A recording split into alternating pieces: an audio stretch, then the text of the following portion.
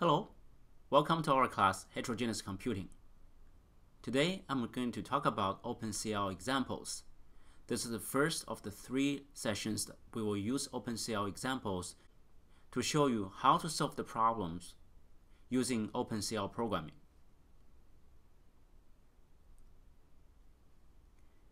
In today's lecture, we're going to look at 3 examples: matrix multiplication, image rotation, and image convolution.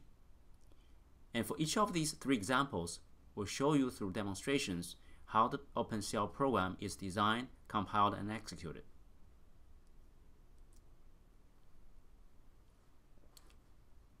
Matrix multiplication is a very classical parallel computing example that have been used in many different occasions.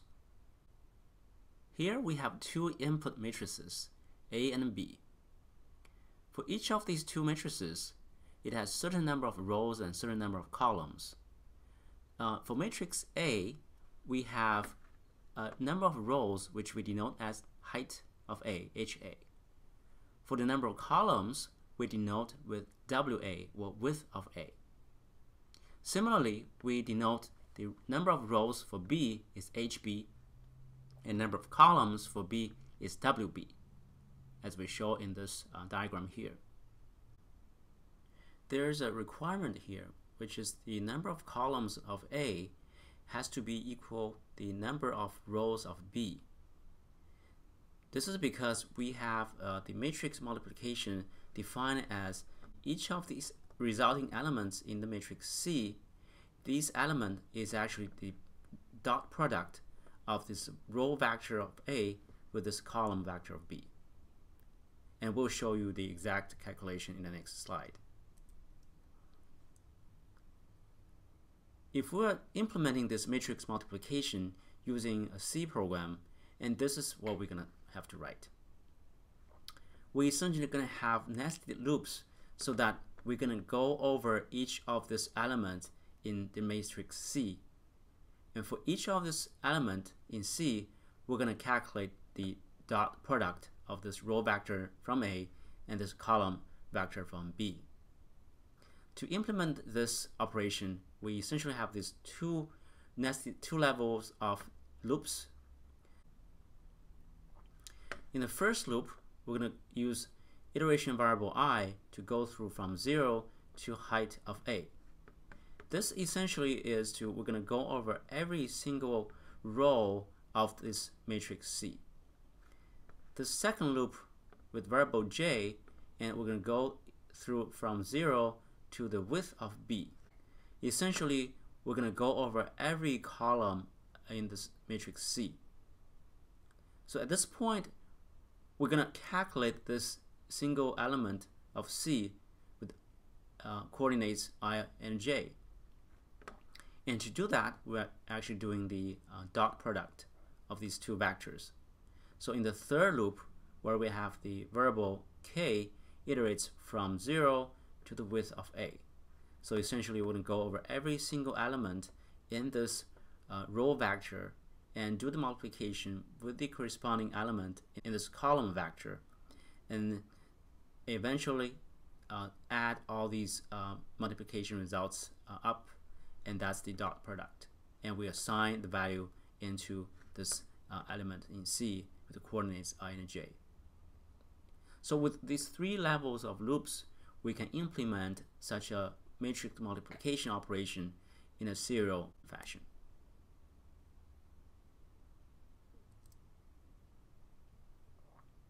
Now, to look at this solution from another angle, we're showing here the same diagram.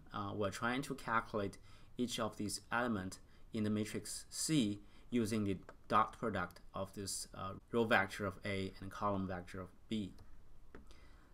As we can see from this diagram, and also from the previous implementation in the C code, we can see that the 2 outer for loops, they work independently. So essentially, we can go over every single row and every single column of the resulting matrix C. And it doesn't really matter how we do that. We can go through every single one of rows in a random fashion, or every single column in a random fashion. It doesn't really matter. And for each of this element in matrix C, we can think about this as a separate work item. The concept of work item has been mentioned earlier when we discussed the OpenCL concepts. And this work item can be created for each output element of the matrix.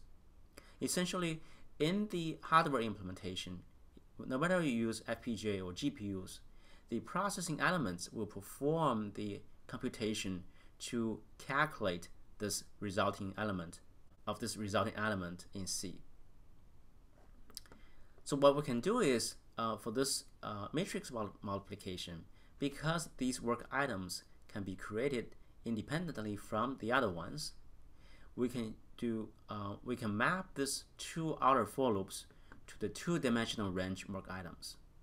So if you think about this is the resulting matrix, and each of this element is one of the two-dimensional, so this is kind of the x dimension and y dimension. Each element is one of the two-dimensional range work items.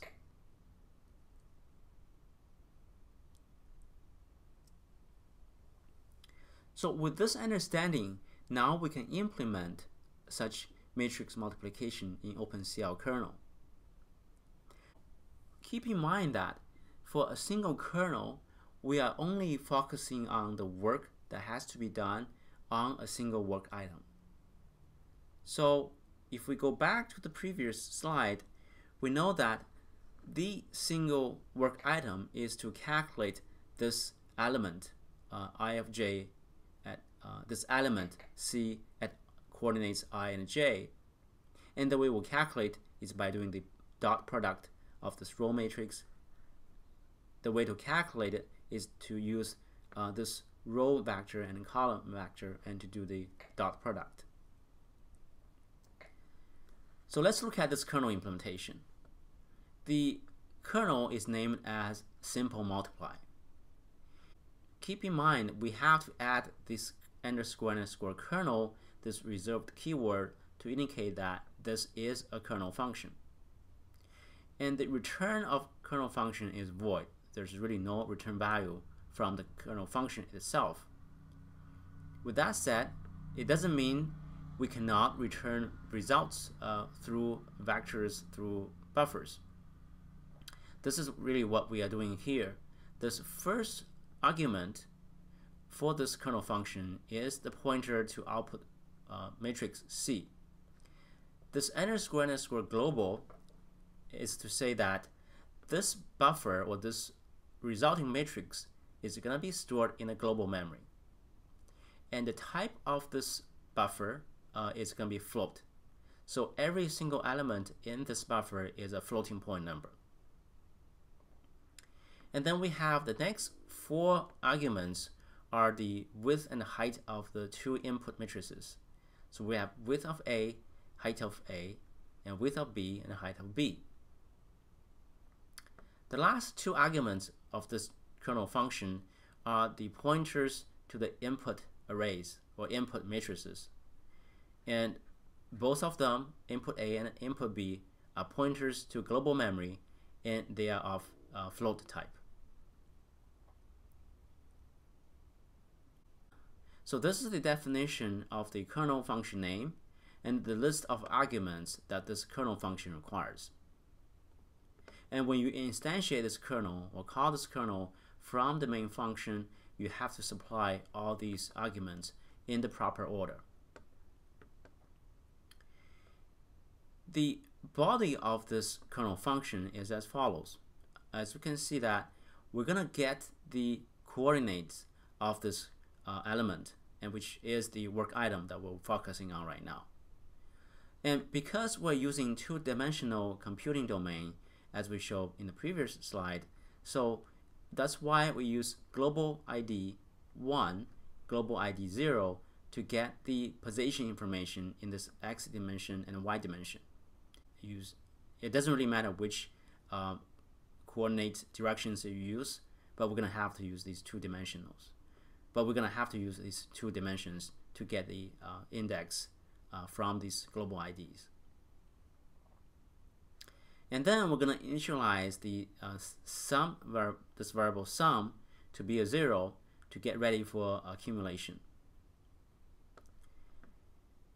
Following that, we have this simple for loop, and we have the loop variable I iterates from 0 to up to the width of A, and then we're gonna do this dot product operation, which essentially do the multiply on this element of row vector from A and a column vector from B. So this for loop is essentially the innermost loop in the original C implementation. Now we have to be very careful in a way that we calculate the indices for this input A array and also input B. So this input A is in fact the row vector, and then this input B is in fact the column vector. Now because we are talking about row vector in the input A, so we will have to use the width of A times the row, the indices that we got from this dimension 1. We use it at the row index, and plus this I. So this is how we store the two-dimensional input matrix into a single dimension array, because in the physical memory everything is linear. So we have to use this row multiplied with width of A plus this width A, which essentially iterates through the width of A. Similarly, we have to calculate the index of this column vector B. And because it's column vector, so we're going to use this I times the width of B, because that's how many elements in a column. And then we add that with this column number that we get from the global index. So I think what's important here is you need to understand why and how we're going to use the row numbers and column numbers to calculate the right index to find the right element in this row vector in A and column vector in B, in order for us to perform the dot product operation. Once this for loop is completed and we get the dot product result in sum, and we're going to assign that into this resulting element in C.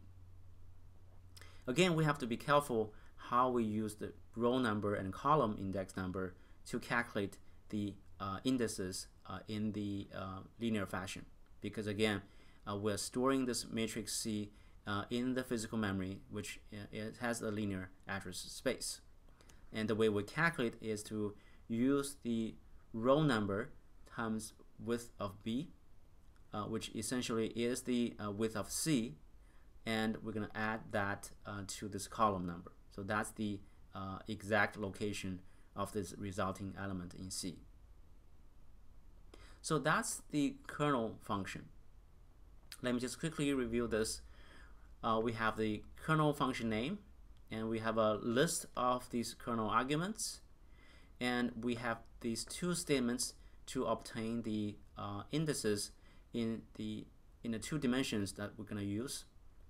And then we initialize this sum variable with 0, and then we're going to go through the iterations of these elements in the row vector of A and column vector of B to calculate the dot product, and then we assign the result into the corresponding element in C.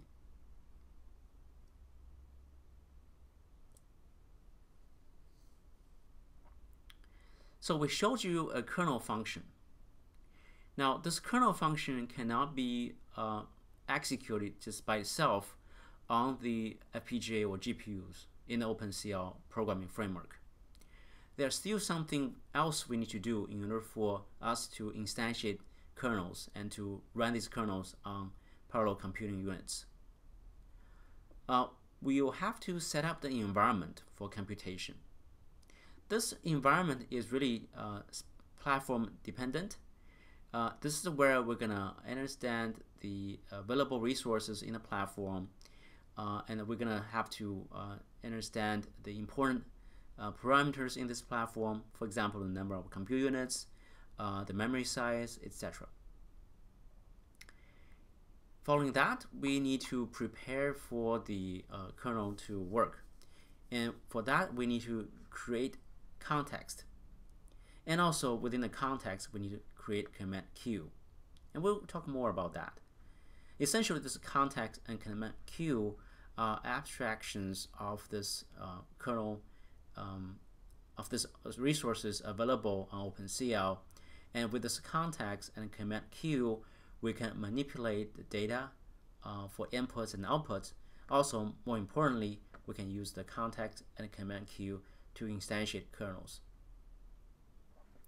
Once we get that ready, we have to prepare input data. This involves allocation of buffers on the host side, and then copy the data from the host memory to the device memory to get it ready for the kernel computation. Once the data buffer is ready, then we'll dispatch the kernel. And at that time, you need to define the number of kernels you want to instantiate, how many dimensions you want to use, and also initialize the arguments that are needed for executing the kernel. Once the kernel is completed, we need to collect results. And to do that, we will read the device memory to obtain the final results. This slide shows the basic programming steps for building an OpenCL application. An OpenCL application has basically two layers, platform layer and runtime layer.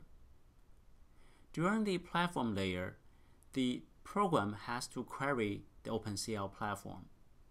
It is important to know the available devices in this platform, and also in some cases we have to know the parameters on this device so that we can understand the resources better.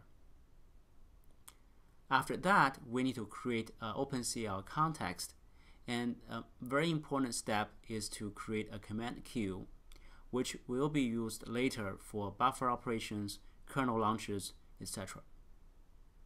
So this command queue is essential. So this command queue is a very important element that will be used throughout the OpenCL application. Then we need to create buffers.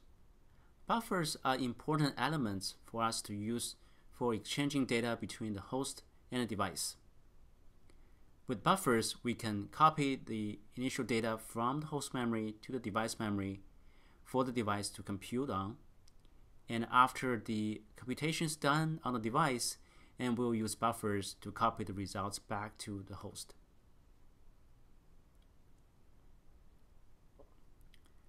Next step is to compile program. Here we are really referring to the kernel program. We see that we can have a kernel function stored in the .cl file, and then we need to compile the kernel into a binary that can be executed on the accelerator device, either FPGA or GPU. So the compilation is really device specific. If we are running the OpenCL kernel on a GPU, then the compilation will be performed by the GPU compiler.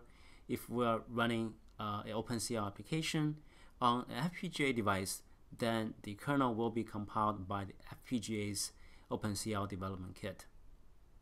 So it's often the time we have some differences in terms of kernel compilation at this step. And also the main difference between the GPU compilation and the FPGA compilation is the time. We know that GPU compilation can be very quick, and whereas the compilation for a FPGA binary could take hours. So that is why we have to deal with this kernel compilation differently for GPU devices and FPGA devices. And also we'll show you in the next example how we are doing this differently for different devices. After the kernel is compiled, and we can then instantiate the kernel. And to do that, we need to set proper arguments. We need to pass the values of these arguments to the kernel function before we actually run the kernels. Once the arguments are passed into the kernel and then we can start executing the kernel. Eventually, when the kernel is completed, we can then copy the results back from the device to the host memory.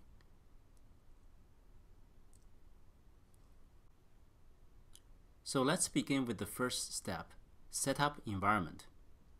Here we'll look at how we query the platform and device, and how do we declare a context, and how do we create command queues. The first line of code is to get platform ID. At this time, you notice that all the OpenCL functions, they start with CL, lowercase, then the operation name after that. So this first statement is to get the platform IDs. Now the parameter we pass into this statement is that 1 means how many platform descriptors we'll be able to get, but we don't pass in a platform ID array to store the information, which is fine. But the most important thing is we're gonna use this platform count to record the number of platforms available in the system. Assuming platform count is declared as a variable, integer variable ahead of time. So we pass in this reference of the variable, and this CL get platforms ID will report the number of platforms into this variable. And then we use that variable to allocate the platforms variable. And this is actually an array of platform descriptors that we can use following later. Now we have this number of platforms, and now we can also have platforms, which is an array of platform descriptors. Now at this time we'll use those numbers to actually get the platform information. So these first 3 lines seems a little bit odd. What we are actually doing is, in the first line we're gonna get the number of platforms, and then the second line is to allocate the space to store the platform IDs, and the third line is actually get the platform IDs from this get platform ID call. Now assuming in the later implementation we only use platform 0, so even if there could be more platforms, we only use the first platform. Then we pass this platform 0 into this another OpenCL API, CL get device IDs. At this stage, we can choose the available devices within this platform. You can choose the default device. You can also choose specific devices such as CPU or GPU, and then you will use this device ID and return number of devices to record the descriptors of the devices returned. And then you can use this get device info API to get more detailed information regarding the chosen device. So you can select the device name as the information to report, and then you can print that out. At this time, you can rest assured that you have access to the platform, and you are able to find a OpenCL device that's available for use. Now we're going to go to the next step here to create OpenCL context.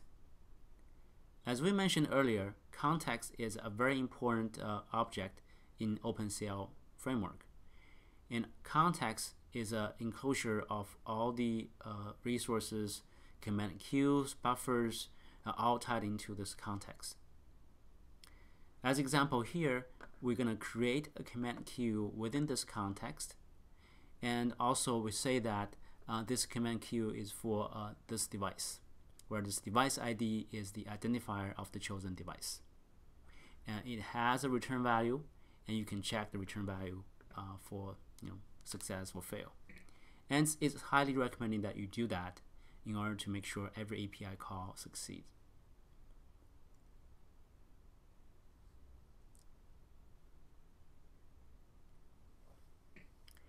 The next major step is to declare buffers and try to move data. Now, we're doing this matrix multiplication. Remember, we have A, B, and C. A and B are input matrices, and C is an output matrix. And because the way we store these data in the physical memory, which has a linear address space, so we actually store them in a float type arrays. And we assume that A, B, C are all these float type arrays that have been declared ahead of time.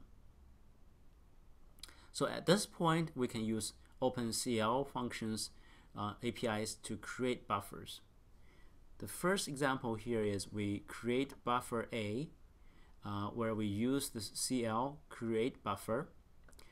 As you can see, we use this context again, because this buffer and any other buffers we use in this example are within this context.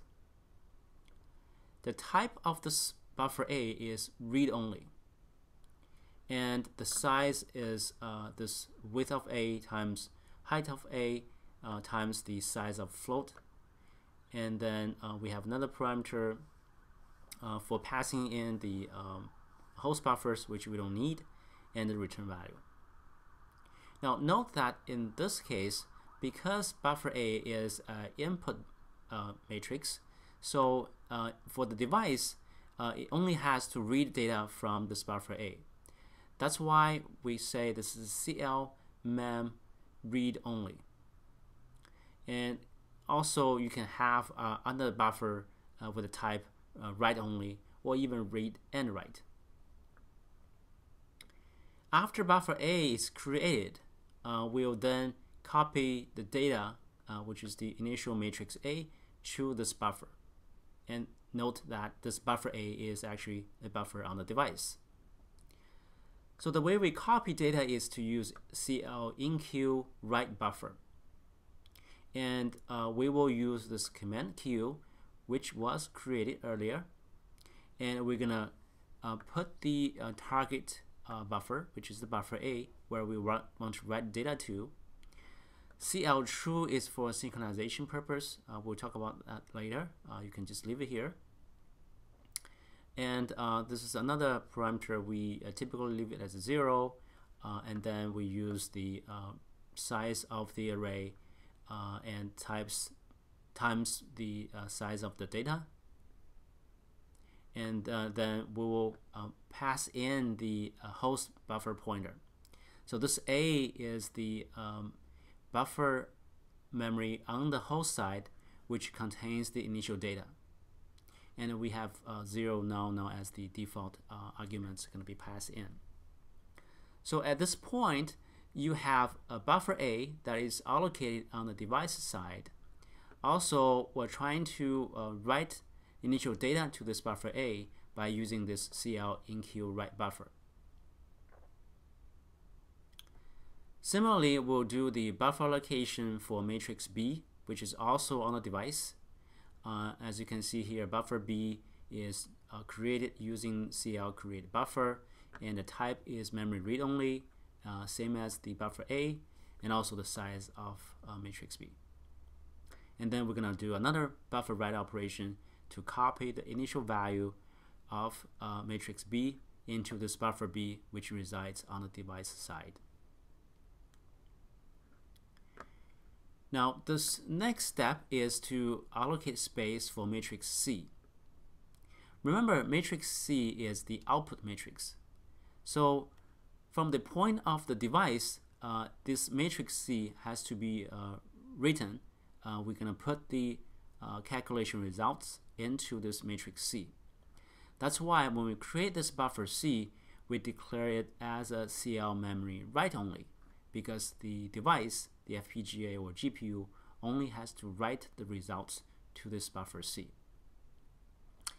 Even though we declare this buffer C as CL memory write only, it does not prevent us from reading this buffer from the host side.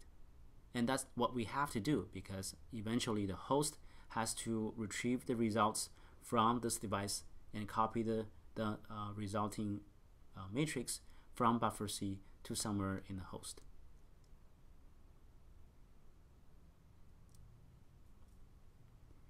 Now I just want to show you the full definition of this API, CL create buffer. It takes 5 arguments for this API. Context is the context we created for this OpenCL program. There are certain flags you can pass in which indicates the types of this buffer. It could be read-write, so you can both read and write, or it could be write-only or read-only. And there's some other types you can use as well. The third argument is the size of the buffer, and the fourth argument is the host pointer, which has the corresponding memory location on the host side for read and write operations. And the last argument is actually the return value.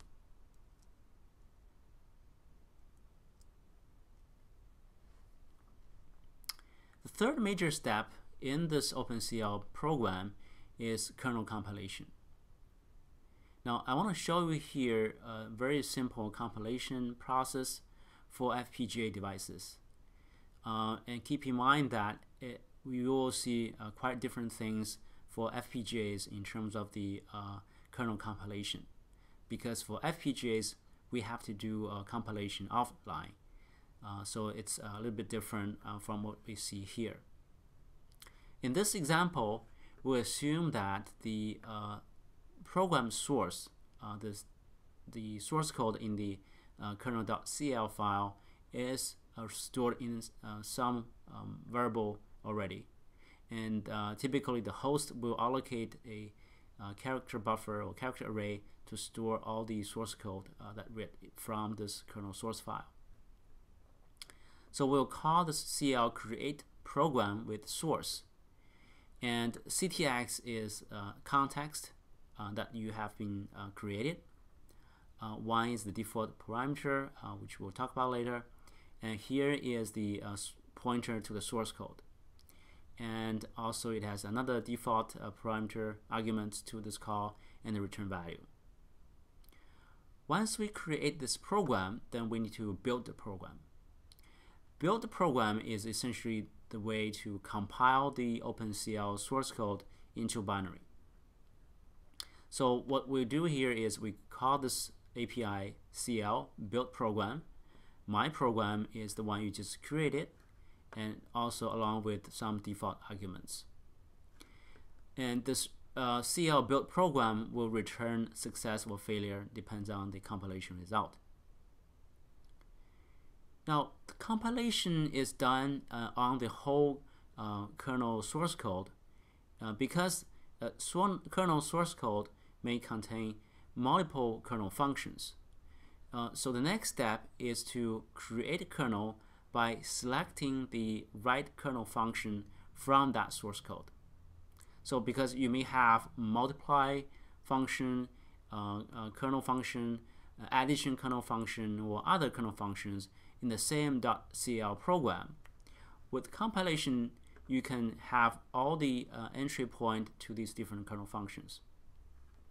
So this CL create kernel is to really select the right entry point for the specific kernel function you choose to use. And the input argument is the my program, which was created ahead of time. And the second argument is the kernel function name that you choose to use.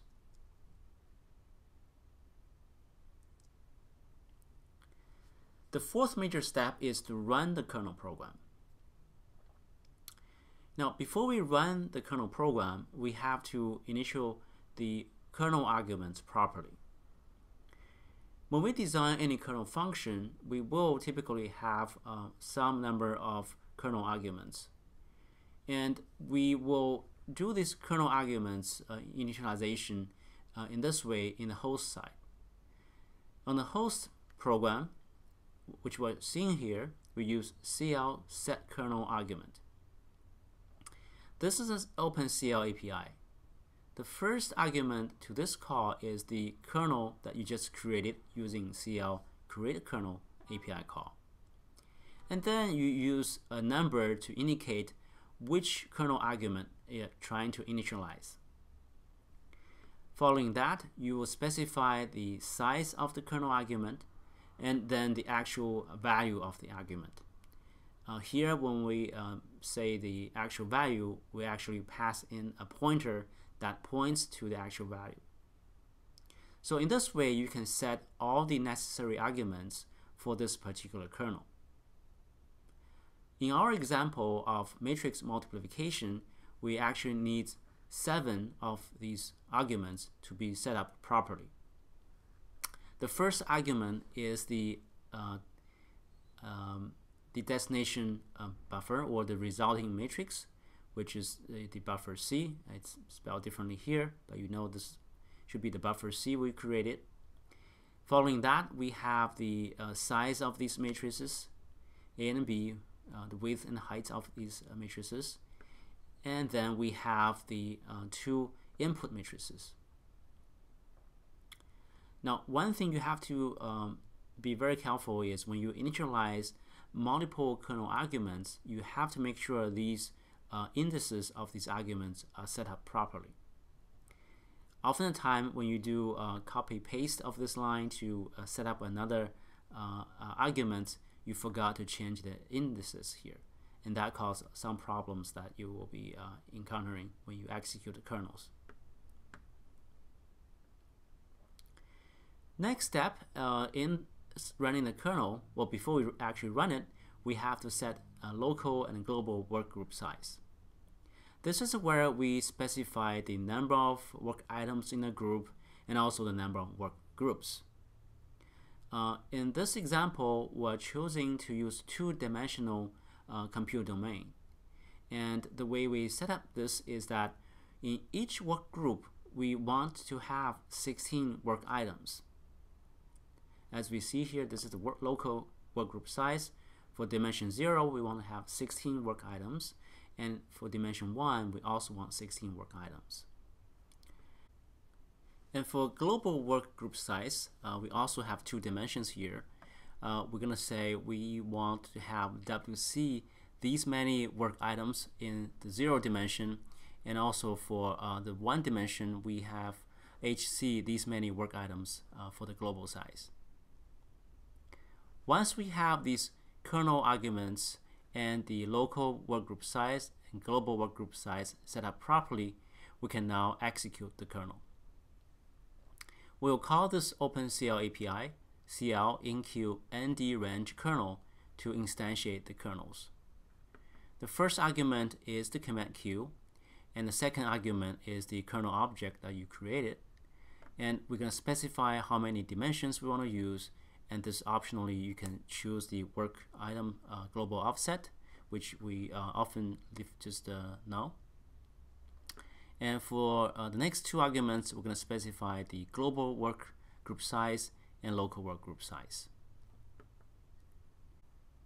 The final 3 arguments to this CL enqueue ND range kernel call are related to events. Essentially, in this example, we don't have any events that we're going to wait for, and will not generate any events from this kernel execution. And we will talk more about events and how we can use them in the later lectures. The final step in this OpenCL program is to obtain results after the kernel execution is completed. We will use this CL enqueue read buffer to read results back from the device to the host memory. At this point, we assume that the kernel execution has completed. So in this read buffer API, we will use the command queue, and we'll use the output buffer, and we will use the CL true to indicate the synchronization requirements, which means that we want to be able to this call will not return until the read is complete. And we'll indicate the size of the buffer and the pointer to the host memory where we want to read results to. The last 3 arguments in this API call are again related to events. In this example, we are indicating we're not waiting for any events, and also this API call will not generate any events. And we'll talk more about events in future lectures. Next, we're going to use this opportunity to show you how we run the matrix multiplication example. Let's look at this matrix multiplication example. We have a couple of source code files under this matrix multiplication folder. Main.c is the host side program. mykernel.cl is the kernel program. And we have a makefile to help us compile the project. Let's look at the host side program. This is main.c. As we see, it's a C program, essentially, with these header inclusions to include the standard libraries.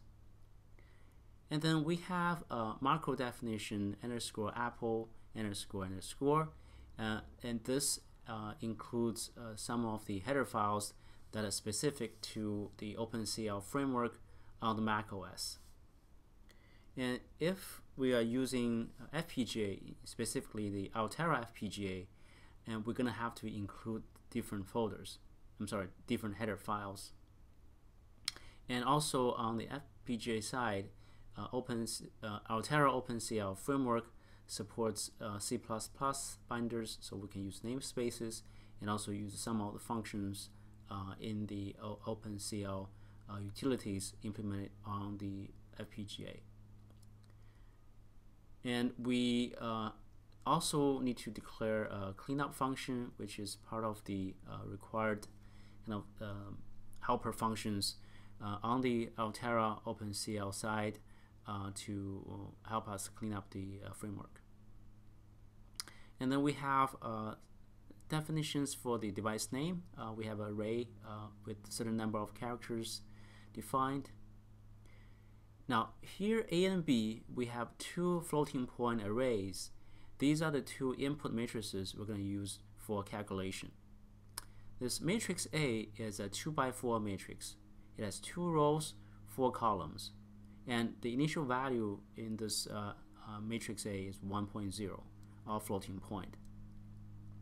For matrix B, we have a 24 elements, so this is a 4x6 matrix.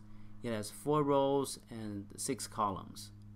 And so as you can imagine that the resulting matrix C will be a 2-row, 6-column matrix. In the main program, we start with a list of variable declarations for the number of platforms, the array for storing platform identifiers, and device ID and number of devices, and also the return value. We also declare CL context, so we can use this context to encapsulate all the objects in the OpenCL framework.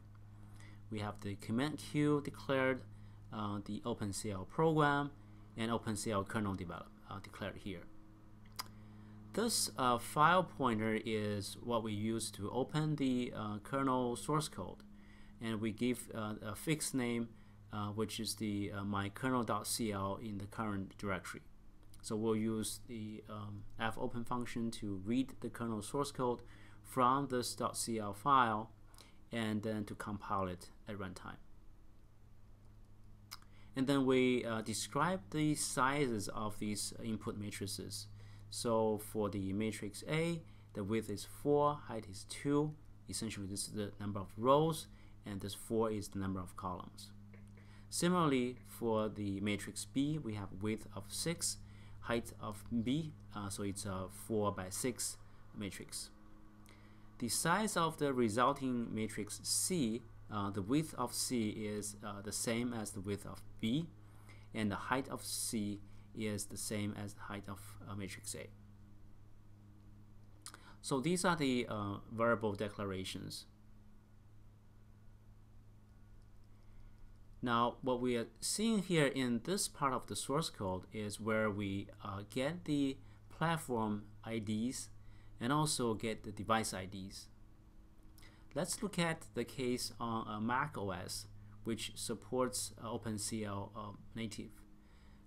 We can first call this get platform ID, give 1 as the number of platforms we expect to have, and also the platform count is to return the number of platforms. Then we allocate the array to store the number of store the IDs of these platforms. Then we call this get platform ID the second time to obtain the actual platform IDs. These 3 lines seems a little bit redundant, but typically this is how it's done on the OpenCL. The next 2 lines are getting these device IDs using a chosen specific type.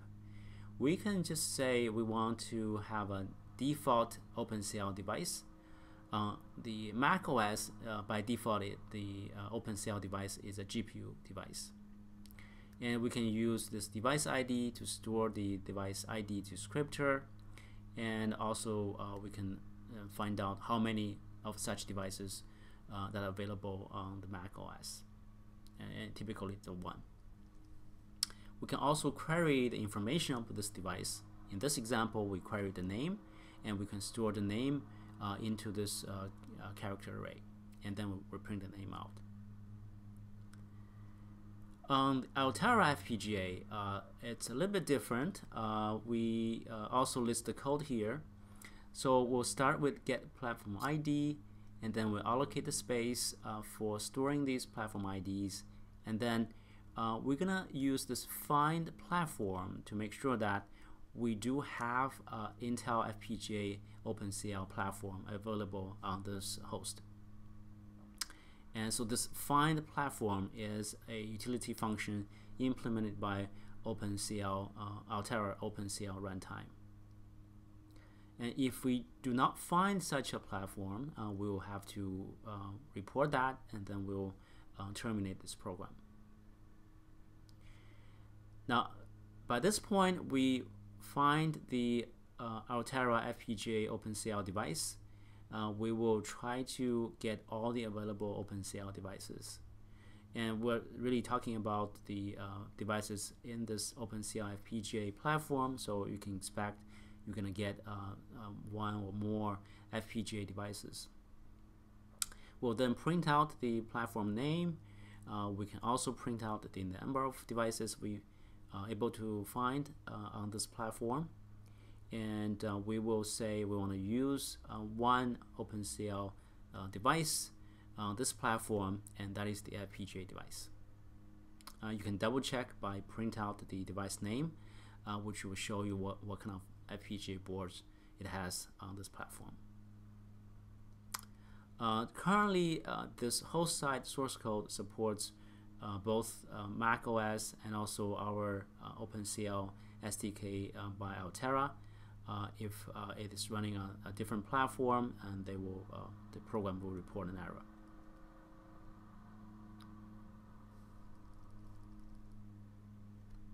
Now we queried the platform and also find out the devices. The next step is to create OpenCL context. We'll call OCL create context. We will use the device IDs. In our case, we are using 1 device, and you can use multiple devices. And the return value will be the context object. Also, you have to sometimes check this return value to make sure this create context is not having any problems. On top of this context, you can create command queues. Each device can have a command queue associated with a device. So this API CL create command queue, you take context and device ID as the arguments to create this command queue.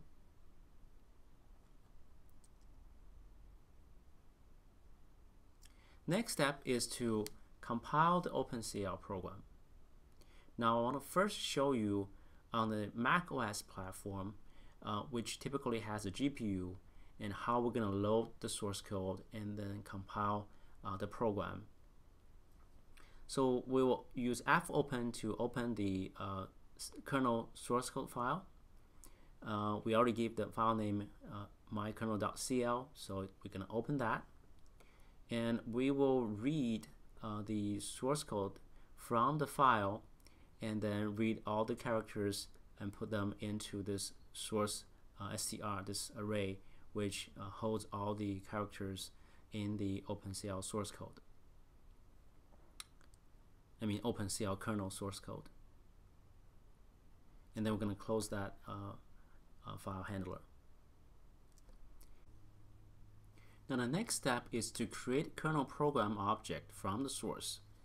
So we'll call CL create program with source. So we'll use the current context. We will use the buffer that stores the kernel source code, and we will then return a program object. This program object will be used later to create the actual kernels. Up to this point, we see how we can create a program object on Mac OS, which has native support to OpenCL.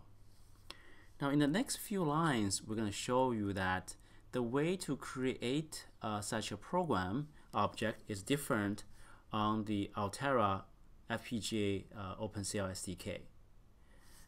What we see here is on the Altera SDK, we will need to create the object from binary. We mentioned earlier that to compile the FPGA using the FPGA design flow, it takes tens of minutes or hours to build a binary image.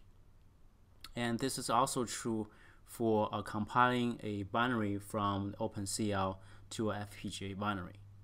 So what we do is we will compile the kernel using SDK from Altera OpenCL SDK, and we will now, on the host side, we'll use the binary result from that compilation to generate this program object. So what we see here is we will use Altera specific API called get board binary file using the name of the kernel, and we will also specify the device ID so that they can check whether this binary is indeed designed for the device. And we'll show that we're using the kernel binary, which typically has a .aocx as the suffix in the name. And then we'll say create program from binary, use the context, and use the binary file, and we'll also supply the device ID. So as you can see, it's a little bit different how you compile, how you generate the program object on these two different platforms.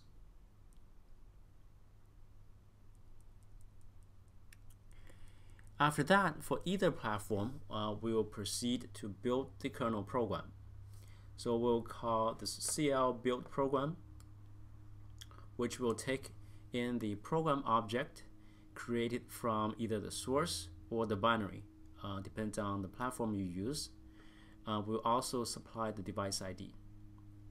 And here we check whether this build program is successful or not. And after that, we will eventually now create the kernel program.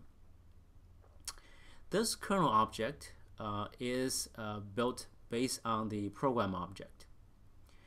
In here, we are simply selecting a particular kernel function from that program object.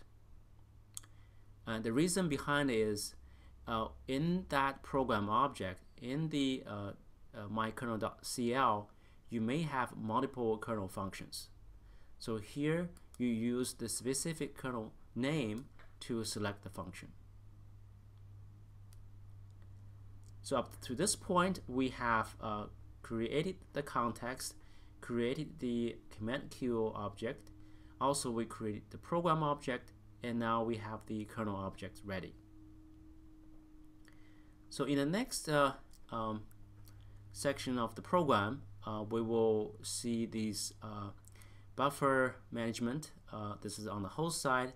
We will allocate a buffer to store the resulting matrix C, and we know the size, so we can allocate that size of array storing these floating point numbers. The next section here, this is what we have saw in the lecture slides. We essentially create the buffers on the device side. We use CL create buffer to create the buffer A, which is a read-only buffer on the device side, and we will copy the initial value of the matrix A into this buffer A, and we're using CL enqueue write buffer to do that. Similarly, we'll create buffer B and also initialize the content of this buffer B using CL enqueue write buffer. And after that, we will allocate space for matrix C on the device.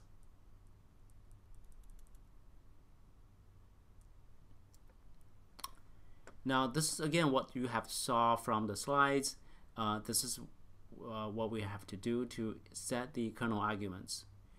Remember, you need to choose the kernel and also set the proper index for the corresponding kernel arguments. You will supply the size of the argument and the actual value of this argument. And by value, we really mean that we're going to use the pointer to these variables so that we can pass in the proper buffer pointers and other type of arguments into the kernel. And here we are setting these global workgroup size and local workgroup size. You see a little bit differently. We choose 2 here instead of 16 is because we would like this to be also executable on the FPGAs, which has a smaller work item size, smaller workgroup size. And this CL enqueue ND range kernel, this is for actually instantiating the kernels. We'll pass in the command queue object, the kernel function, and we choose 2-dimension. There's no offset for the global work items. We'll supply the work group size for the global and local, and we don't have anything on the events. I added a note here. I found out that it's very important to check the return value of this CL enqueue ND range kernel. Typically, you assume that it will success. You assume that it will succeed. However, especially on FPGAs, there are certain occasions that you will have to check to make sure it actually succeeds. Otherwise, you will find out you are puzzled why the final results are incorrect. And this is why we have this error checking here. Once the kernel execution is completed, we will then read the results to the host memory. This is what we do. We use CL enqueue rebuffer. It takes arguments, the command queue, the output buffer, and also the size of the data you want to copy, and also this is the destination, and it's basically the buffer on the host side that we use to store the computation result. After that, you can then verify the results by printing them out. The next few lines are just for best practice. We're gonna free the resources allocated on the host side. Also, we're gonna free the OpenCL resources that we have used. Now let's take a look at mykernel.cl. This is the simple multiplication kernel we have designed and we have discussed in our lecture notes. And the name is simple multiply. It takes 7 arguments, and we're gonna use get global ID to get the row number and column number. Then we're gonna perform the dot product operation to iterate through the width of A, basically to multiply the elements in the row vector of matrix A with the column vector in matrix B. Then we're going to store the results in the corresponding element in matrix C.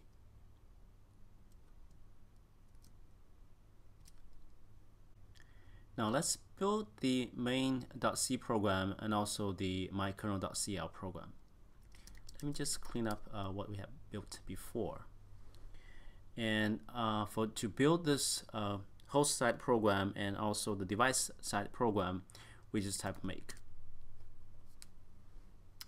It's pretty quick. So for the host side program, essentially you are compiling a main.c, a single C program file. And for the mykernel, you are actually using the GPU compiler to compile the mykernel.cl into a GPU binary. And the make file actually takes care of different versions of GPU binaries that you might use. So let's look at what we have. After build the program on both the host side and the device side, we now have a executable called main. Also, we have different binaries available for different GPU versions. To execute this, we can just simply type the name of the executable main. Okay, so we can see here the device that has been find from the OpenCL platform is this AMD Radeon Pro 575 compute engine. And we're printing out the initial value of the C matrix C and the final results after the matrix multiplication, where this matrix C has 8.0 in all the elements inside this matrix. The second example is image rotation. We know that we have the opportunity to process different images, and oftentimes you want to rotate an image. Like in this example, we have a very cute cat, and we have its original image on the left, and on the right we have a rotated image of the original one, and we're rotating counterclockwise for 45 degrees. So this is a good example of image rotation we're looking at. So let's just take a look at the rotation and how it actually works. There's a math behind the rotation operation. We know that each pixel in the picture has its coordinates, and the pixel represents the grayscale or color scale as a part of the image. For the rotation, we actually move the pixels around.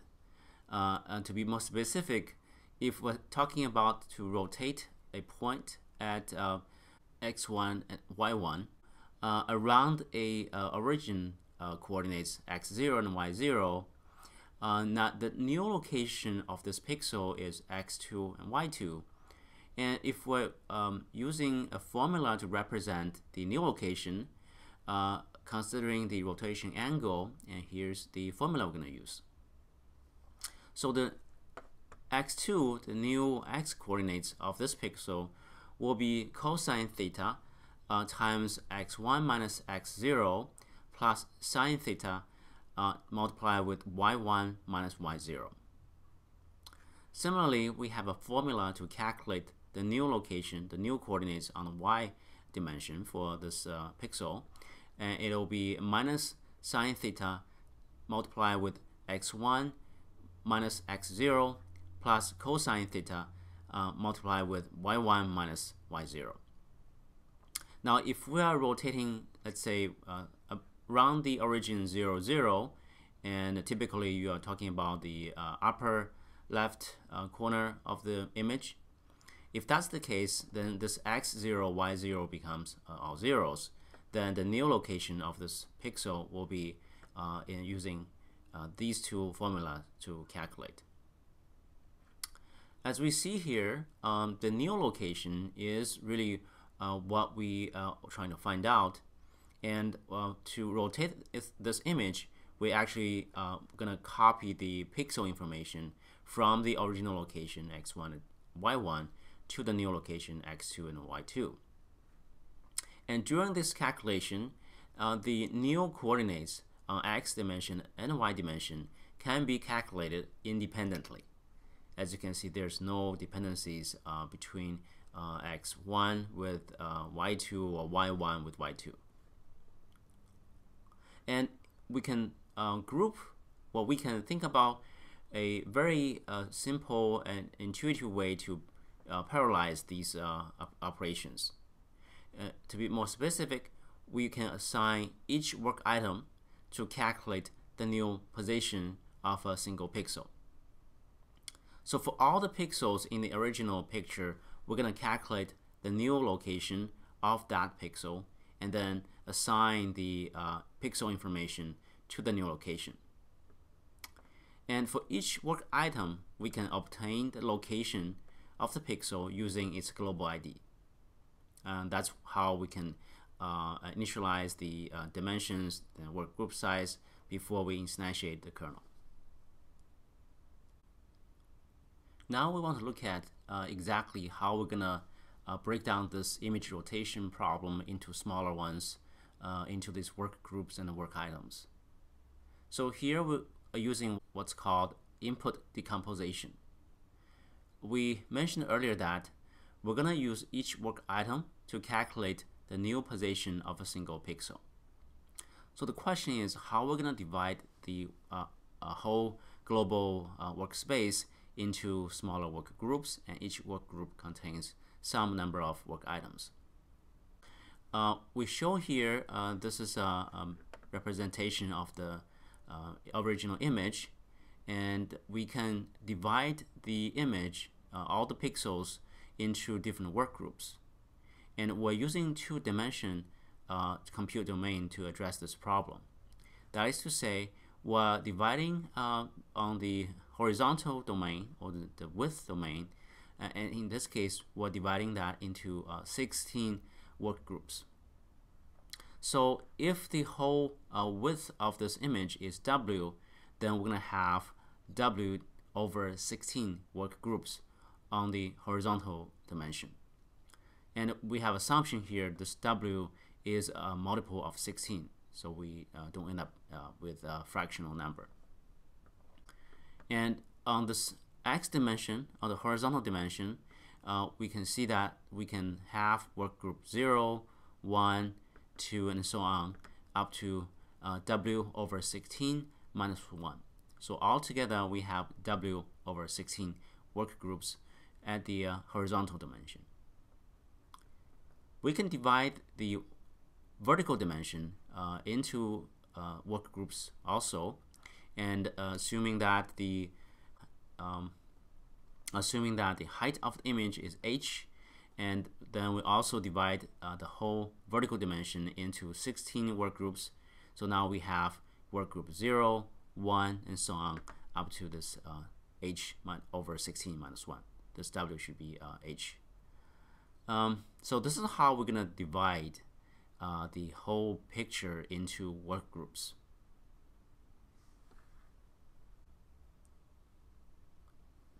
Now let's look at the kernel function that we can use to implement such operation. We define a kernel function, so we can see that we begin with this keyword underscore underscore kernel. The type of this kernel function, or any kernel function, is a void, and the name of the function is image underscore rotate. It takes a few arguments. The first is the pointer to the global buffer, and the destination data is where we store the image after rotation. The second argument is a pointer to the global buffer or global memory, and this is the original image. We also provide the width of the original image and height of the original image, the image dimensions. The fifth and sixth arguments to this kernel function are the rotation parameters, basically the sine theta and cosine theta we pass into this kernel function. Let's look at now the body of this kernel function. At the beginning, we would like to identify this work item, and essentially we are trying to figure out what is the original location of this pixel. And we know that we need to go through every single pixel in the image. So we'll use this get global ID dimension 0 and get global ID dimension 1 to essentially get the coordinate of this original pixel. So this Ix and Iy is the coordinates of this pixel. What we want to do here is we would like to calculate the new location of this pixel in the rotated image. You can recall that we have formulas to calculate y2 and x2, and this is where we're going to apply those two formulas to calculate the new location of this image using the rotation parameters. So what we have here is this Ix, Iy is the original coordinates of the single pixel, and this x position and y position are the new coordinates of this single pixel. So the next few lines, what we're about to do is to copy the information of this pixel, being either grayscale or color scale. So we're going to copy that content, the information of this pixel, from the original location to the new location. Before we do that, we actually have to do one more thing. We have to do bound checking.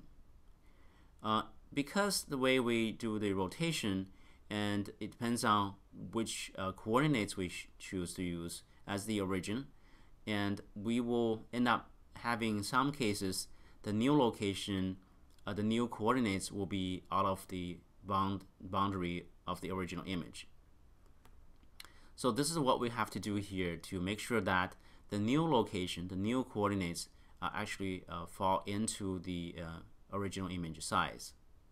So we're going to check whether the x coordinates is greater or equal to 0, and this x coordinate is within the width of the picture. Similarly, we check the y coordinates to make sure it is a positive value and also it's within the height of the image. If that's the case, then we'll just copy the pixel information from the original location to the new location. And we'll have to do a little bit calculation here, since the physical memory stores data in all the linear address space. So we will have to use the coordinates to calculate the location of the pixel in the physical memory. So we'll use this y, which is the row number, and we will multiply with this width of the image, then plus x. And we do the same for the original pixel and the new location of the pixel. And here we used that location to read the information of this pixel and assign that to the new location in the rotated image.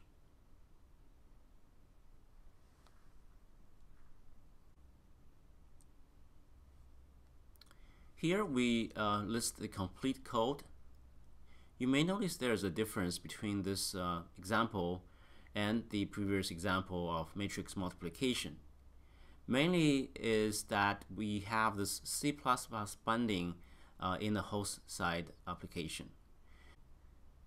You can see that we're using C++ naming convention to say that we want to create a vector of platforms, and we have the functions to call to retrieve the IDs of these platforms, and we'll create context, create a command queue. So all these are a little bit different from we used in the previous example. Even though this implementation is based on C++ binding for the OpenCL APIs, the steps are essentially the same. So we first set up the environment to query the platforms, query the device, and then we create the command queue. Then we declare buffers to move data, move the initial image from the host memory to the buffer on the device. This is where you can see that we can have this read-only buffer created. That's the image that's to be rotated, and also we have this in-queue write buffer to copy the original image into this image buffer. And then we will need to compile the kernel. We read in the program source. We will create the program object, and then we'll create the kernel. And then we will execute the kernel by instantiating the correct parameters and also ND range parameters. As you can see here, we calculate the cosine and sine value using the rotation angle, and we'll set the kernel arguments in the right order. So we'll initialize the destination buffer and also the source buffer on the device side to store the new image and the original image. We'll supply the dimensions of this original picture, and then we'll supply the rotation parameters. Here, we actually choose the size of the work groups. We now say we want to perform this kernel functions on the whole image. So the global size is really the size of the image, width and height. And then for the work group size, we choose 16 and 16 on both of these two dimensions. So we know that each work group has 16 by 16 work items. Then we're going to run the kernel by calling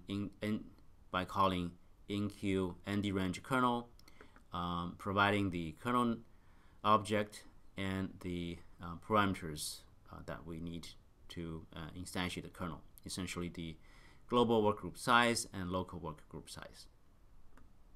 Once the kernel is completed, we'll read the results back to the host. So we'll have an in-queue read buffer to read the content or the new image from the buffer on the device to the buffer on the host. Now we're going to see the demonstration of this example. So here's the folder with the image rotation source code. We have, as we saw before, two main source code files, main.c and mykernel.cl. We have another several folders under this directory. One has the images. This is the original image that we want to rotate. Also, it has a utilities folder that consists of several utility C code, which really help us to open the image in the BMP format and to do the all the other supporting functions. Also, we didn't talk about the AOCL_common. That is a folder specific to Altera OpenCL SDK. And this folder, it has source code related to the OpenCL specific functions for OpenCL platforms on top of Altera FPGA. So we're going to look at the source code briefly. And so we have the typical header file at the beginning for macOS and for Altera OpenCL platform. We have different header files included. Also, it includes the utilities functions provided as part of the image rotation. We also define the image path, where we can find the original image. The beginning of the main program, we see the similar things, the definitions of platforms, device IDs, context, command queue, program object, kernel object.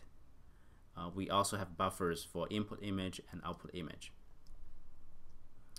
And we, in this example, assume that we are rotating this image counterclockwise 315 degrees, and these are the rotation parameters calculated.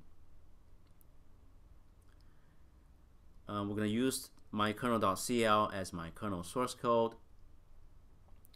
At the beginning of the main program, we open the BMP image file, and we read in the images which was in BMP format, and this read BMP float essentially gonna open that image file and do this format conversion, so we have a large array of floating point numbers stored in this H input image buffer. This is the buffer on the host, and we also get the rows and columns of this image, which we'll use for defining other buffers, and also used in instantiating kernels.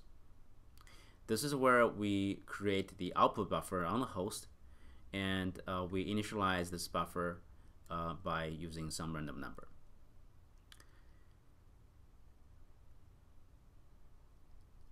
At this part of the code, we have the same thing we did in the matrix multiplication example.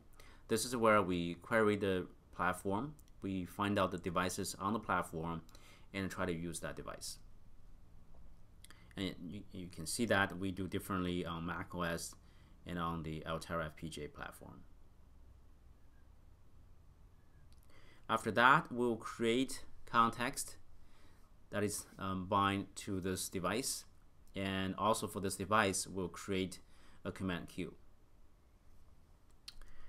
Following those, we will open the my kernel.cl kernel source code, and we will try to create the program using the source code. For macOS, for Altera, we will try to open the binary which was created by using Altera's AOC compiler.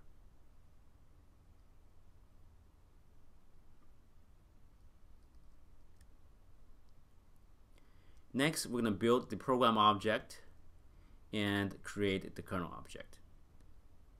We now specified a kernel function name, image rotate, which is the one we're going to use to perform image rotation. Next, we'll create buffers. We'll create a buffer for input image, and we'll create a buffer for output image. Now, note that both of these two buffers are device-side buffers because they were created using CL create buffer, and these are the buffers we use on the device side to store the original image and to store the output image, the rotated image, after the kernel is completed. We'll now copy the original image, which is stored in this H image host side buffer. We'll copy all the pixel information to the buffer on the device side, which is named as input image. And then we need to set the proper kernel arguments. We'll supply the pointers to these buffers, output, input. We will also provide the dimensions of this image and also the rotation parameters. We will execute the kernel. As you can see that we're going to define the global workgroup size as the whole image. So we'll have this width and height of the image used defined here as the global size. For the local workgroup size, or the number of items within the work groups, we can choose a number.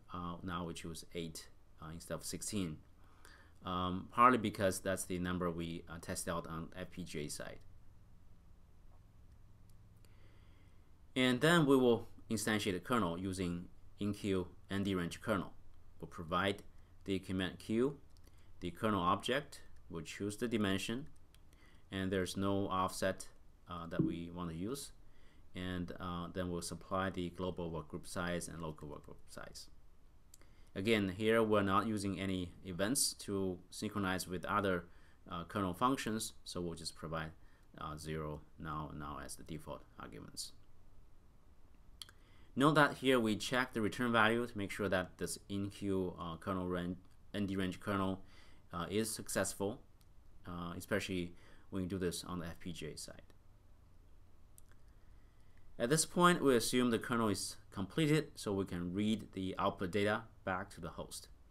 So we'll use the pointer to the global memory on the device side, and also we'll provide the host buffer, and to also provide the size of the result. The next 3 lines are really used for storing the image into a BMP format. There's a little bit formatting conversion. There's a little bit BMP formatting involved, so we'll use this utility function write BMP float, which takes in the image in a linear array and the size of the image, and then the name of the image file. So this will be this function will create the new BMP file that can show the result. After that, we'll do the best practice to free the host resources and also free the OpenCL resources. So that's the main function. Kernel function is the same that we described in the lecture. So it takes in the destination buffer pointer and source buffer pointer, the dimensions of this image, and the rotation parameters. And it will get the original coordinates of this pixel using 2 dimensions, so 0 and 1. Then we'll use the formula to calculate the new coordinates of this pixel. And after that, we will assign the pixel value to the new location. But before we do that, we need to do this boundary checking. And then eventually we will do the copying of the pixel information from the original location to the new location.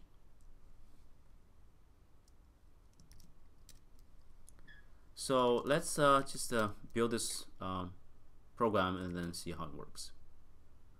So we'll build this. Again, it's on the macOS side. You might see different things when you build this on the Altera FPGA platform. And then we'll just run it.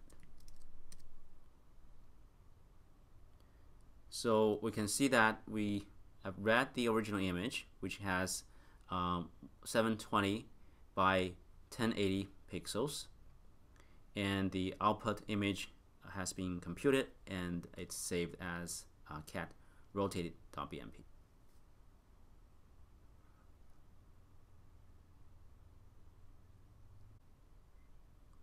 So let's check the results. This is the image rotation folder. In the this image folder, I have this original image, which you can see that this cat is the one we're going to do the rotation. And we come back here. This is the picture created after the rotation is done. So we can see that we essentially turn the image clockwise by 45 degrees. The third example we're going to discuss today is image convolution. Image convolution is an operation that modifies the value of each pixel in the image, using the information from its neighboring pixels. So think about convolution is an operation of filtering. We apply some kind of filters to the original image. And these filters define the influence of neighboring pixels. For example, we can apply a blurring filter. In the blurring filter, we essentially take the weighted average of neighboring pixels so that we can reduce the large differences between the pixel values, especially the neighboring pixels. Now let's look at this example. We're showing a source image and we want to apply some kind of a filter and then we will want to get a filtered image. So on the left side, we're showing here 5 by 6 source image, and the values in each of these grid boxes representing the grayscale or color scale of that pixel. So we can see here we have a small region in the original image, 3 by 3, and we have these values in these corresponding pixels in this 3 by 3 region. And this here, this is the filter we want to apply. So essentially what we want to do is we want to use this 3 by 3 filter, and we want to perform this element-wise multiplication on these pixels, and then use the sum of all these multiplication results, and that will give us the value of this new pixel in the filtered image. So look at this center of this 3 by 3 region, and we're gonna use the neighbors of this pixel. Now we have 8 neighbors, and we're gonna multiply the values of these pixels with this corresponding location in a filter, and then we're gonna do the summation on the values of all these products. So that's what we see here, this -1 times 1, that's taking this pixel with the corresponding pixel in a filter. And this is 0 times 4, that's taking this value here and with this pixel. So we have all 9 pairs of multiplications, and then we sum the multiplication results all together, and eventually we get the value 7.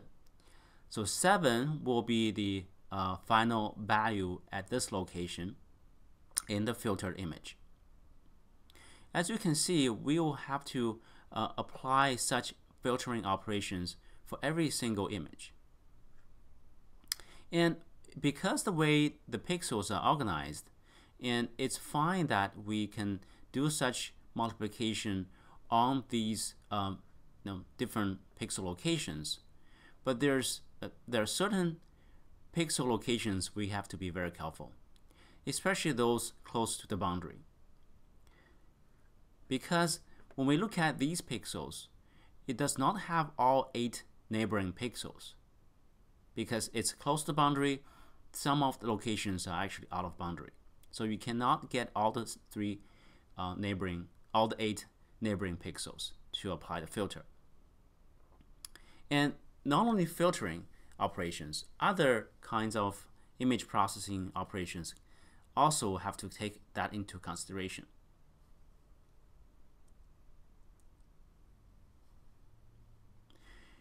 Okay, we show here several example filters, and we have the original image, the cute cat, and we can apply different filters to come up with different effects on the original image.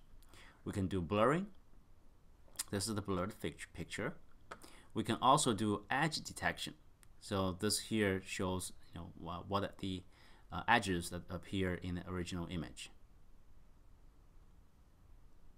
The difference between these filters is actually residing in the values in the filtering region, in the filter pixel region. We'd like to first show a C implementation of the image convolution function. We're seeing here there are 2 outer for loops, and these 2 outer for loops illustrate over the source image. It will go through every single pixel from the x dimension, or the width dimension, and then the height dimension. And then we will apply the filter to that pixel. In the third loop here, we essentially go through the elements in a filter. We can see here we're going through the half of the filter width, assuming the filter is a square shape, which is typically the case. So we'll choose the half size on the x dimension, and then half size on the y dimension will go left and right, centering around the center pixel that we're working on. And we're gonna do the multiplication and then do the summation to accumulate the products of all the pairs of multiplications. At the end, we'll output the new pixel value into this resulting pixel in the final image.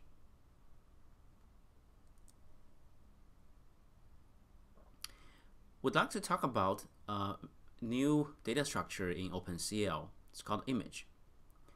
Image is an abstraction of images. It's an opaque type that's quite different from an integer, from a pointer. It cannot be viewed directly through points in a device. So you don't really read the individual bytes in that image data structure.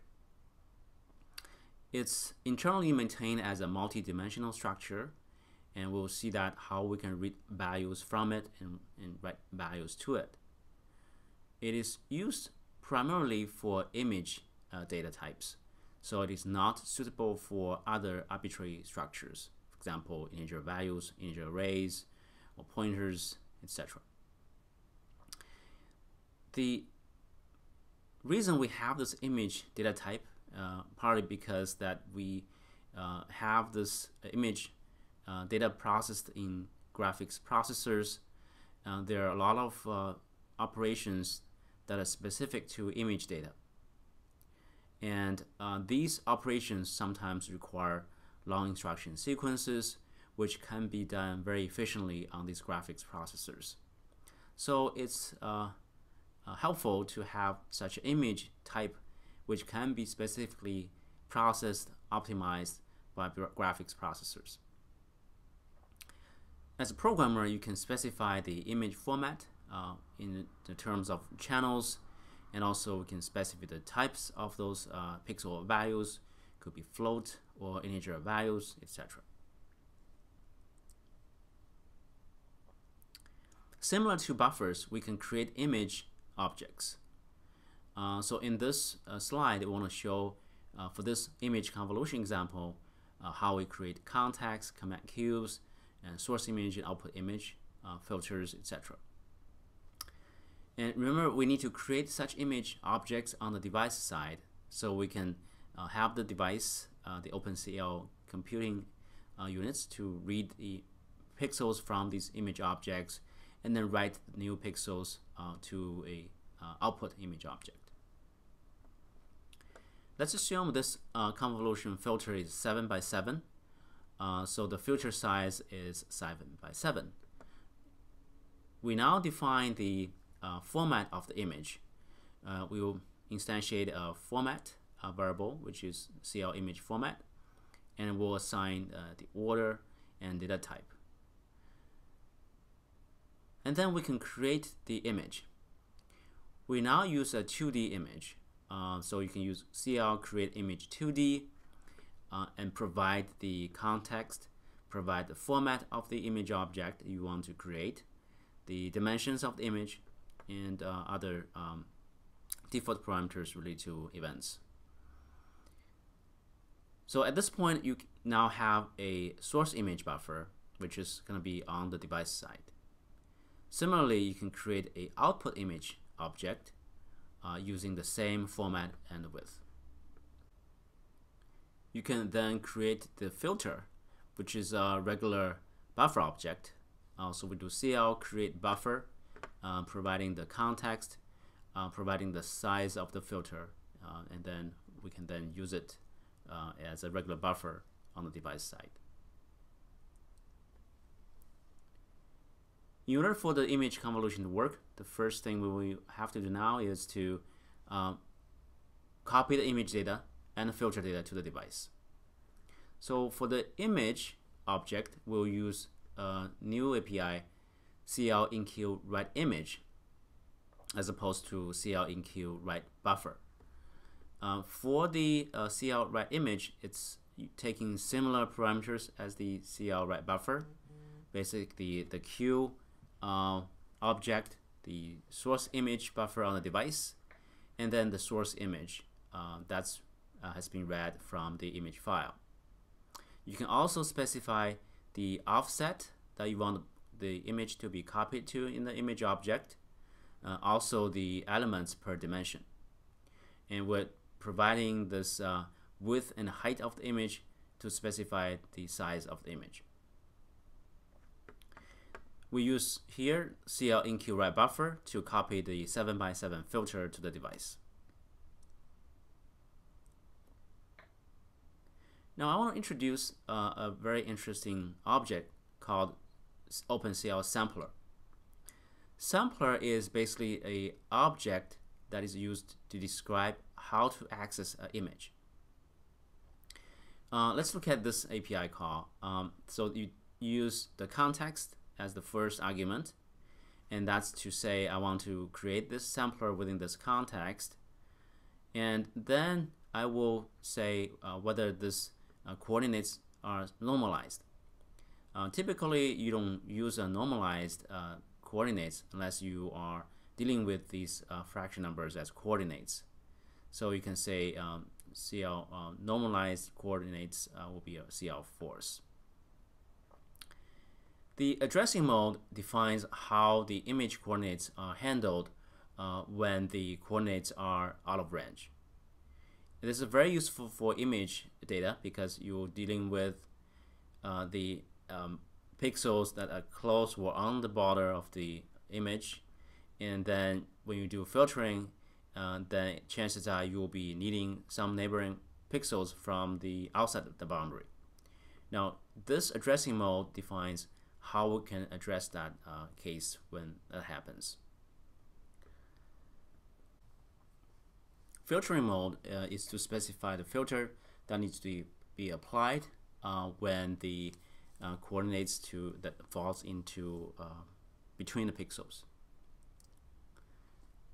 Here is an example that we're going to use in our convolution operation. So this sampler is created. We choose not to use normalized coordinates, and we choose to use clamp to edge for the case that if a pixel falls out of bounds, we will use the value of the border of the image. And we'll use CL filter nearest to access the closest pixel to a coordinates if the coordinates lies between.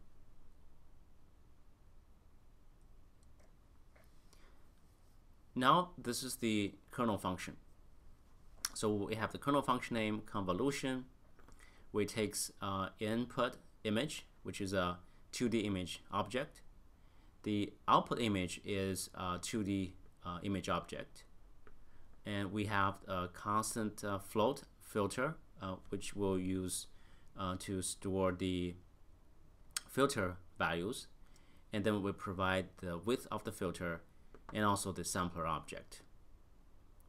Now this read-only and write-only are reserved keywords that you can use to specify the properties of these objects. And for the filter, we know it's going to be read-only, so we declare it as a constant, which can then allow the OpenCL runtime to put these filter objects into the specific constant region in the global memory. In the body of this kernel function, the first several steps is to obtain the work item. Similarly, we will use get global ID 0, get global ID 1 to obtain these indices at these two dimensions. Next, we're going to calculate the half width of the filter, which will be used for memory location indexing. Now the next line you see here is float for sum equals brackets 0, 0, 0, 0. This is the first time we see a vector data type. Float for defines a 4-element vector of float types. So the sum is a vector with 4 floating point numbers, and it will assign the initial values to these 4 numbers, all zeros. The reason we want this is that the way we operate the image data is that we will read the data items from the image object. It will actually return a vector of 4 floating point numbers. So we can perform these arithmetic operations on those floating point number vectors very easily using this 4-element floating point vector. We'll see in the next slide. We'll initialize the filter index, and then we will declare a variable is another vector. This time is a 2-element integer, which called coordinates. This will be the coordinates for accessing the image object. Then we're going to iterate through the filter rows. Remember, we're taking half width, so we're going to go from the kind of left side of the width and to the right side of the width, also to the upper side of the filter, and also to the lower half of the filter. We look at the center pixel of that filter. So we'll use coordinates.y to record the current location of the pixel in the whole picture, in the whole image, plus the filter location. This I is as we said earlier, that it's a iteration variable that will track the individual pixels within the filter. And this another for loop is to iterate over the columns, so we have 2 dimensions. And similarly, we calculate the coordinates of the other dimension. Now, we declared pixel as a 4-element floating point vector because we're going to use this read image f to obtain the pixel information from the image object. And the way we do that is to supply the image object, the sampler, which defines the way we want the image to be accessed when there's a pixel following the boundary or the coordinates are between pixels. And also we provide the coordinates. So after this function is returned, and the pixel will be a vector of 4, and the pixel information will be in this vector. Because at the time we create this image object, we said this is a single channel image, so only one of the 4 elements in the vector represents the pixel value, and which is the x coordinate.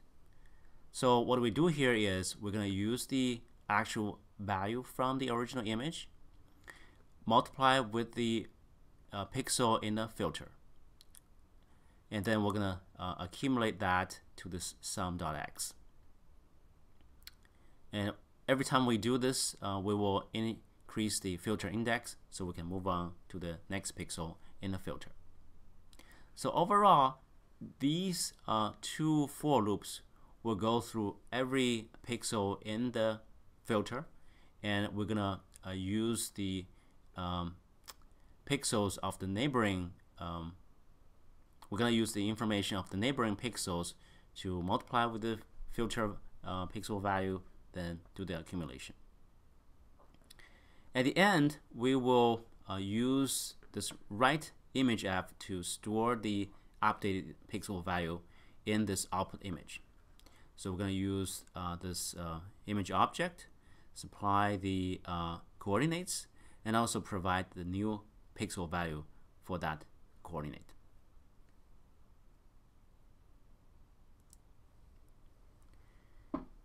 Okay, so that was the kernel. And assuming that the kernel is completed successfully, then the next step is to read the image back. So we'll use CL enqueue read image because we know we are dealing with the image object. It's quite similar with enqueue read buffer. So it takes the command queue as the first argument, the output image object, CL true to indicate that we have to block this read when this read operation is completed.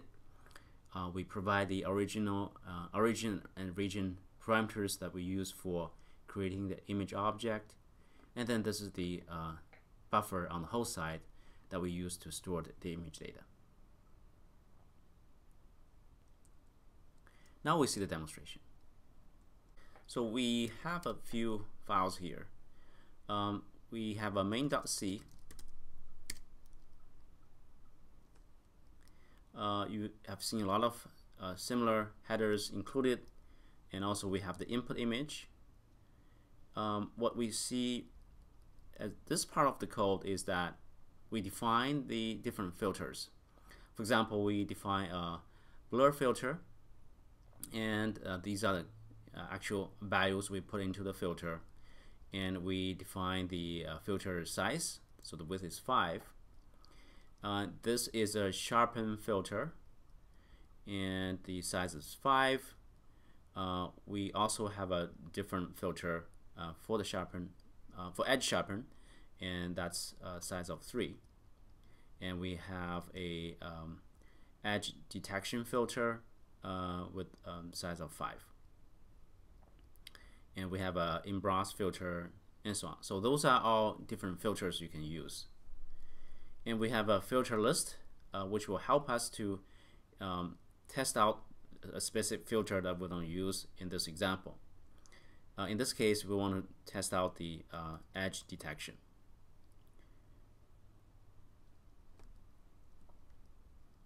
So I'm just point out the important segments in this program. Here, based on the filter you selected, we will assign the size of the filter, and also let this filter pointing out to the right filter definition.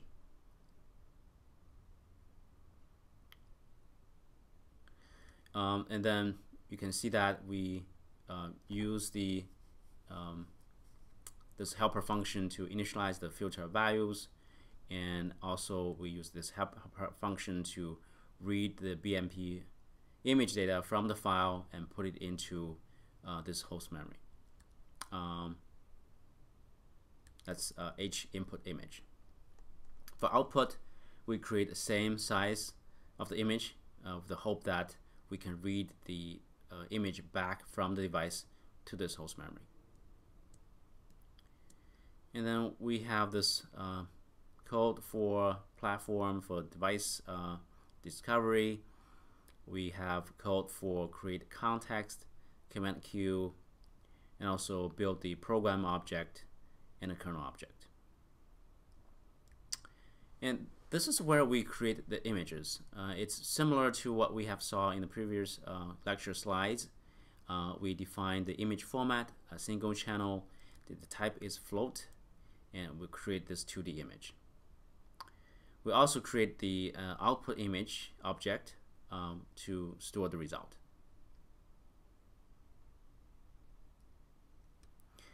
We then create this filter buffer. This filter buffer is just a simple OpenCL buffer object. We supply the type of the buffer and also the size. The next 10-20 lines are used for initializing these input image object on the device and also the buffer object. So we define the origin and region, and we use this right image to basically copy the image data, the raw image data, from this H input image, that's a buffer on the host, to this input image object on the device side. We also do copying to move the buffer filter to the buffer on the device. So this is what the in-queue write buffer does here. We now create the sampler. That's where we define how we're gonna process the pixels that falls out of the boundary. Also, how we're gonna apply the filters if the coordinates is a fraction number that lies in between some pixel coordinates. Next, we will set up the kernel arguments. We'll provide the pointers to the input image and output image object on the device, will provide the filter buffer, will provide the filter width, and also the sampler. Then we execute the kernel. You can see here we set the global size as the columns and the width, the rows of the image, so that the whole picture is going to be processed. And then we use the local size 8 by 8. So this is going to be 8 work items in a group in one dimension, and also 8 in the other dimension. We'll now then do the CL enqueue and the range kernel to launch the kernel. After the kernel is done, the output image, this is an image object on the device, so we can read the output data back to the host using this CL read image. So the output data will be eventually put into this H, which stands for host, and output image buffer. Then we're going to call this write BMP float. This is a helper function to store the pixel data into a file and also create the necessary file headers to for the BMP format. And we specify the size of the image as well. And we can use this convolution gold float to actually perform the filter on the host. And this is very useful for verifying the results that we get from the FPGA or GPU device through the OpenCL kernel. So we'll write the same, we'll write the results to a file, but we name it differently. This will be filtered reference. So this is kind of the golden result that we should get. And of course, you can do a verification by comparing each of these values in those two buffers to see if there's any significant difference. Ideally, these numbers will be identical with a slight fraction of difference because of the floating point computation. And eventually, we're going to free the resources on both the host side and also the OpenCL device side.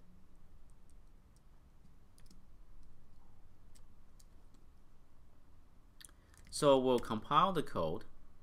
There are some warnings we need to figure out. Well, this is really the warning. That is to say, the create image 2D is kind of out of date in the OpenCL 2.0, which is not a big deal. That we most of the time will work with 1.1 or 1.x OpenCL, and then we can run this. So we can see there's output created. The new filtered image is created, and the file name is catfilter.bmp. Also, this message is printed out because when we verify the output from the OpenCL kernel function with the golden result, everything matches. We can even see the generate the BMP file.